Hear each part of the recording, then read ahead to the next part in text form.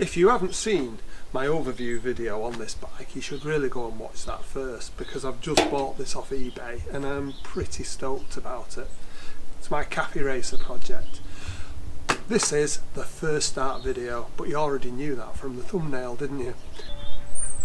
When you get an abandoned project like this, you always have a suspicion that the seller got to this stage and then found some major gremlin in the engine, you know, broken conrod or something stupid like that.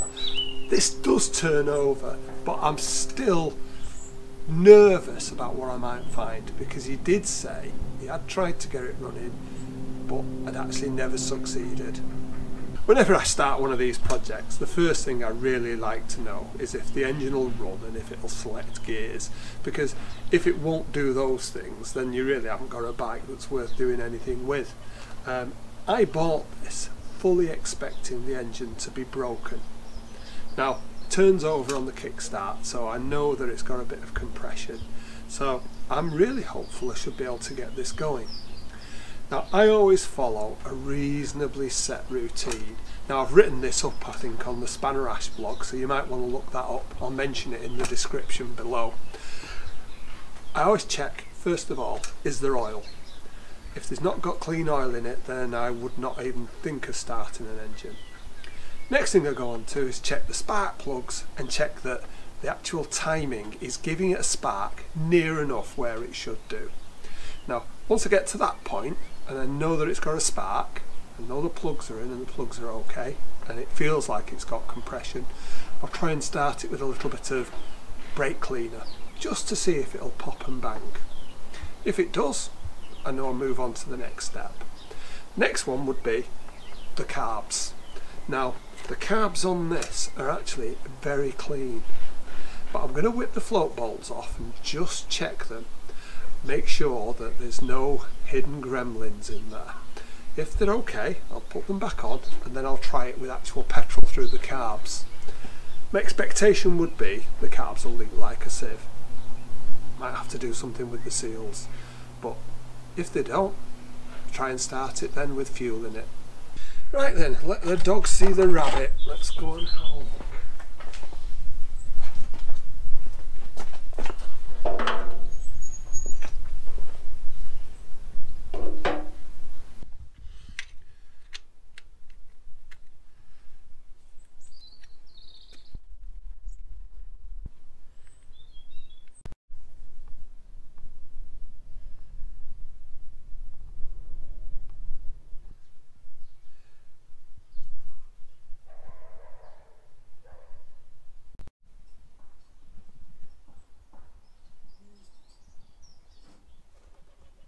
Now that I've done the oil and it's all good to go, let's check the plugs.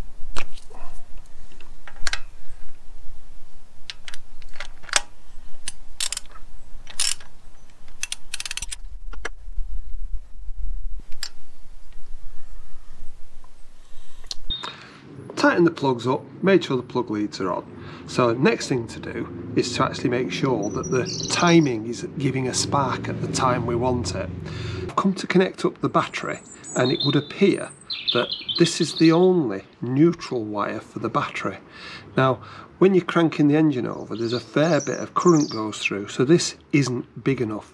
So what I'm going to do is I'm going to make a really nice neutral wire earth strap to go between there and this point here. So I'm going to do that next before I actually try to get a spark. Because I hang on to a lot of things, I've actually got some appropriate wire that's already got one of the correct ends on. I've cut it down to the right length and I've got another of the right kind of connector.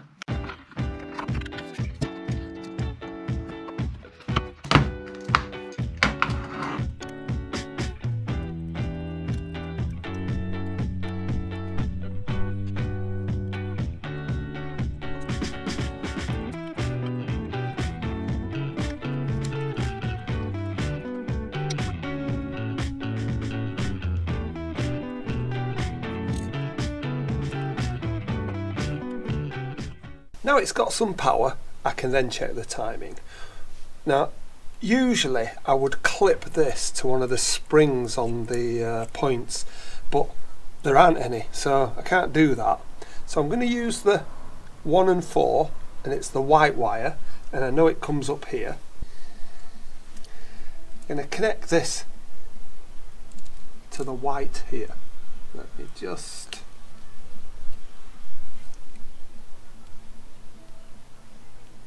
like that, and find a reasonable earth for this, which will be that one. So all I need to do now is turn the engine over. When the light comes on, it tells me that it would be firing. I want it to be firing with a dyno at the advanced timing marks. I'll show you a picture of them. I'm going to turn the engine until the right timing mark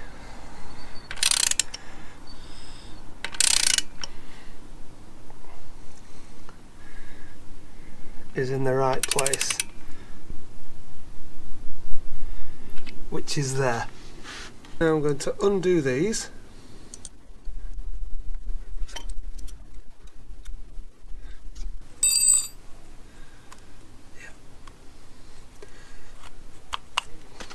Turn the ignition on again.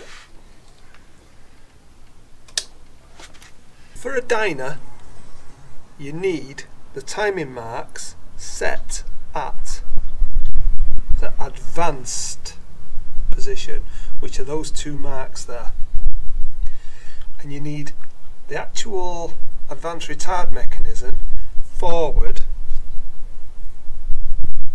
for the light to come on. So if the light just comes on when the engine's turning over with the advanced retard pushed forward like that, you've got it in the right place. It's a bit of a faff, and you always seem to end up at the end of the at the wrong end of the adjustment. It's really annoying. I've got this set now. When it's fully advanced, it's coming on at the advanced position on the plate at the back. I'm good to go with this. I think the engine should get a spark now at the right time, so I'm just going to tighten these up, leave that as is. I'll get a plug, check that it does spark, then I can try it with a bit of brake cleaner to see if I get some pops and bangs.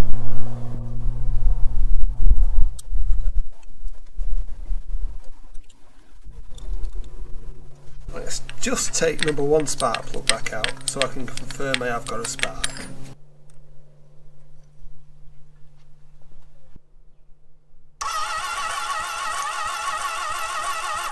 Brilliant, lovely strong spark. Let's just whip that back in now.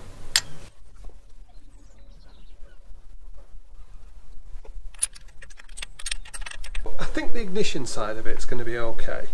I've not fully looked at the carbs yet, but what I want to see is if I get a few pops and bangs using some brake cleaner. So I'm going to open the choke, put a bit of brake cleaner in it, turn it over, and let's see if I get anything at all.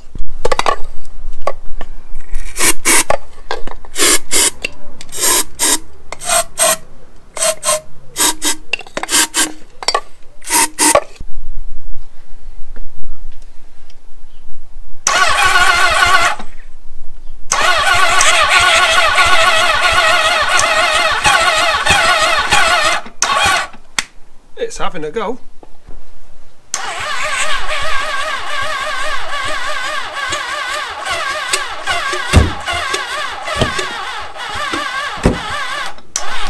It's definitely popping and banging, yeah, but it's not turning over fast enough. Is it in gear and it's turning the wheel, and the wheel's giving enough drag to slow the starter motor down?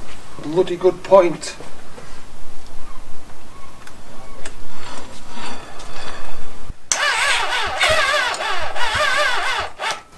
Even slower now.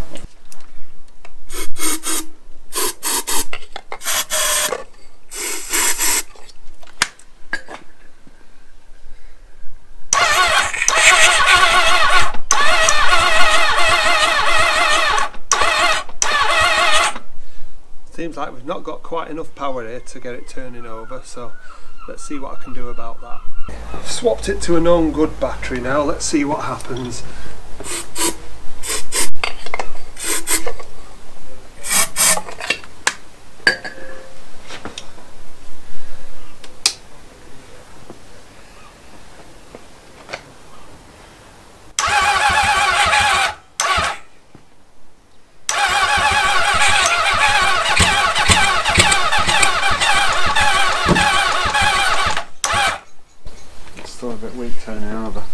still a bit, yeah, but it is firing.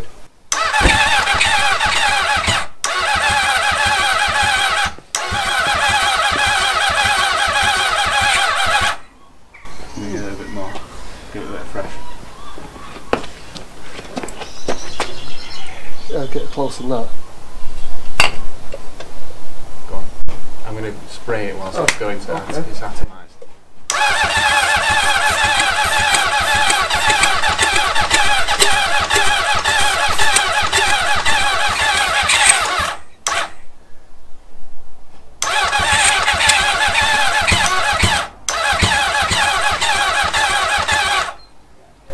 Give it a good squirt in.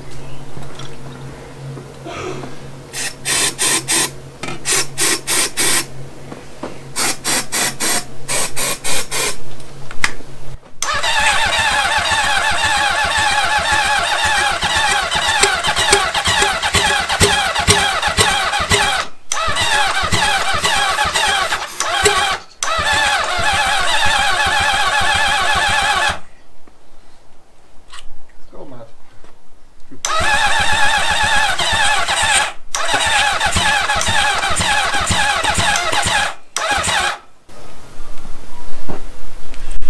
So okay, that's a bit questionable. That's fine.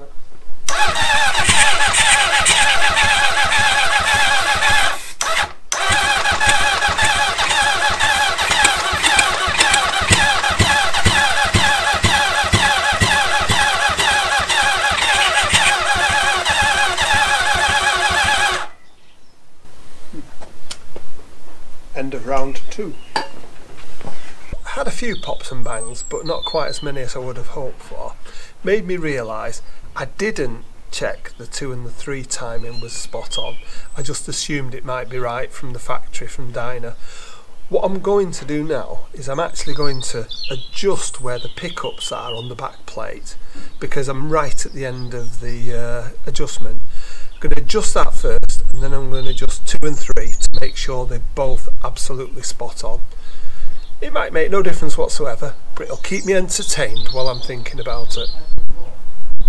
On this Dyna system, as you can see, I've maxed out the adjustment here. What I'm going to do is move the plate around so that it's somewhere in the middle of the adjustment. Now, besides that, you can adjust these independently by undoing those. So I'm going to put that in the middle of the adjustment, get this one right, then check the 2 and the 3, and then hopefully it'll put it in a better position for starting. I didn't check this the first time round. First of all, I'm going to set the timing mark to where it should be.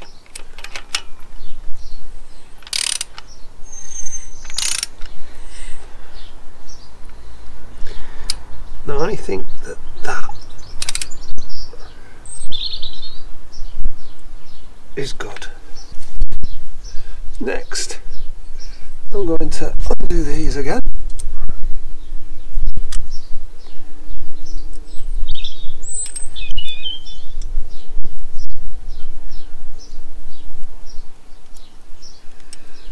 And move this plate so I've got some, not necessarily perfect, but some adjustment.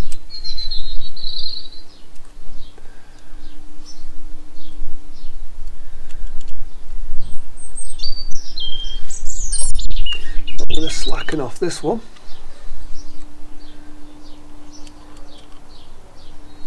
What I'm looking for now, I've got the marks set right, I've got some adjustment in here. I'm looking for this light coming on. So I need to put the in advance and move this slightly. Oops, there it's on. There it's off. There it's just come on. Just gone off. Just come on. Right, I'll tighten it at that and then I'll go on to do that one.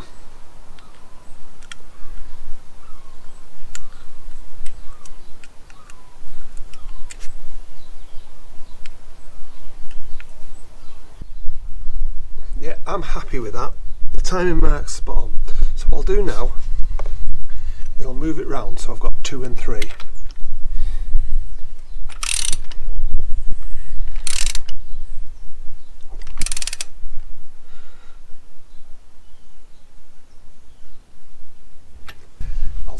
this onto the wire from this one, which is black. Now I think I might just be able to do this. Okay, advanced. So what we want is the light just coming on.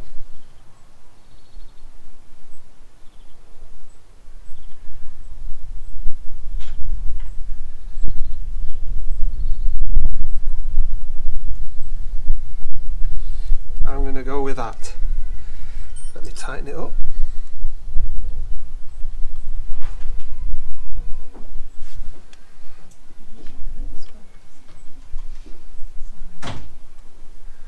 Right. Now, I am happy these are set perfectly. Let's see if it'll start again.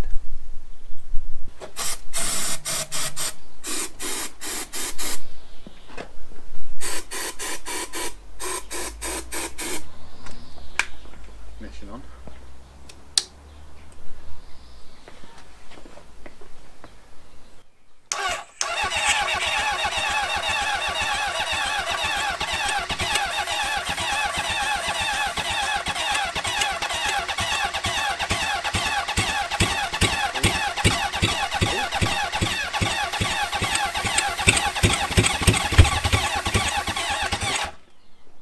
Ooh, it might have So been that. close!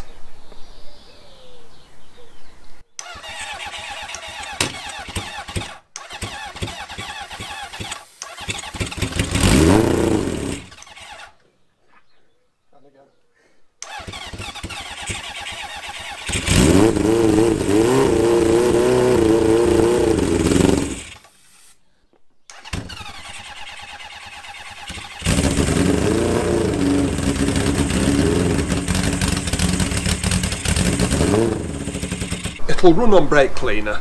Still don't know if it'll run on petrol. The carbs are a bit of an unknown quantity. I'm going to whip the float bolts off just to have a look. I suspect they're going to be okay. The carbs look really clean. Do that, put it back together, and then I can connect up an auxiliary fuel tank and we'll see if we can get it running on petrol. Let's get these float bolts off.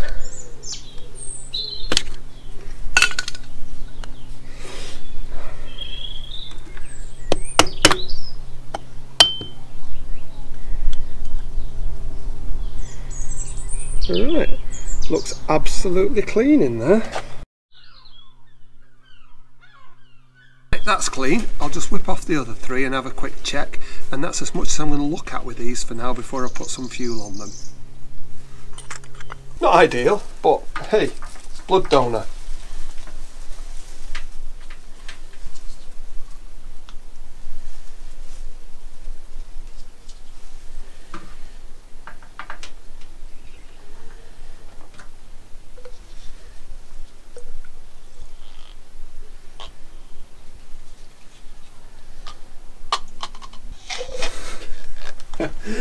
Laugh as much as you like, it's the best I can do. You're a right mess.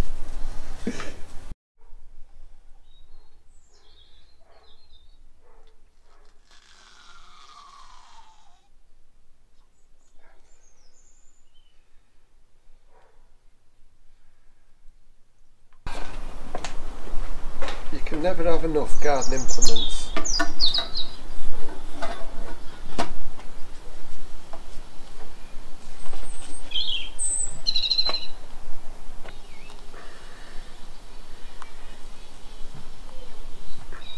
Now my expectation is I'll turn this on and fuel will leak out of the carbs. I won't be disappointed when that happens because it always does.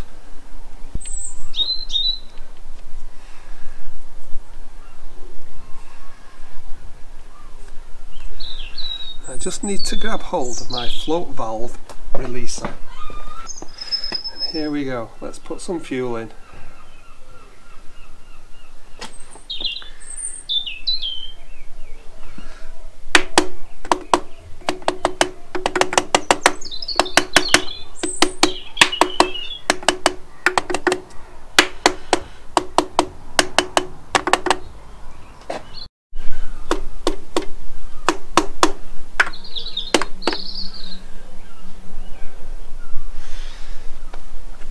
Well, it's almost a miracle.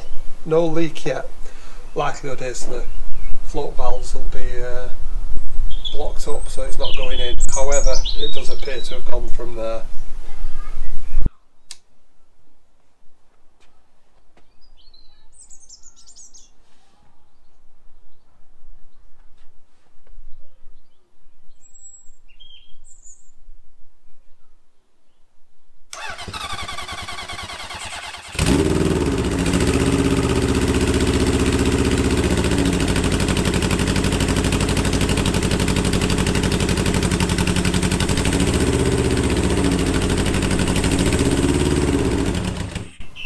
I'd say that was a success.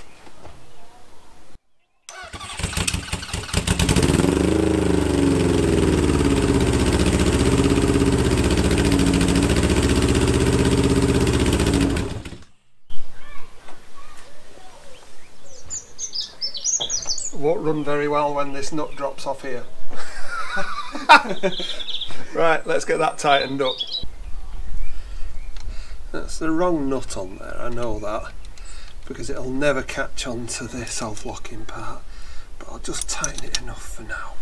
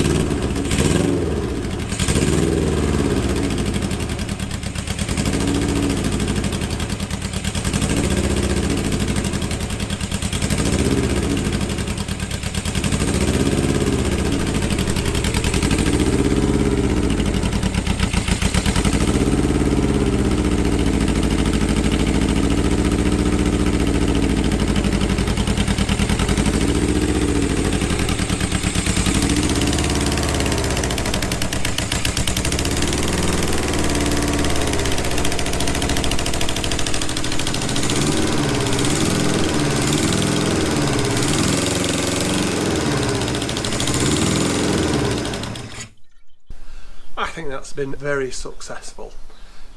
Found a couple of issues straight away. There's a little bit of an oil leak at the front, not sure where it's from, but it doesn't look like it be anything much. Seems to start fine when it's on fuel. I can't believe the carbs are not leaking. So that tells me that as far as the engine's concerned, we've got a going concern.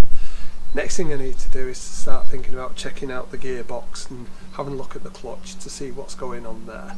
So I'll probably do that in the next video. Thanks very much for watching, and if you enjoy this kind of project and want to follow the rest of our Café Racer build, why not subscribe? You could also go and look at some of our back catalogue of CB750 videos that we've done. Anyway, thank you very much.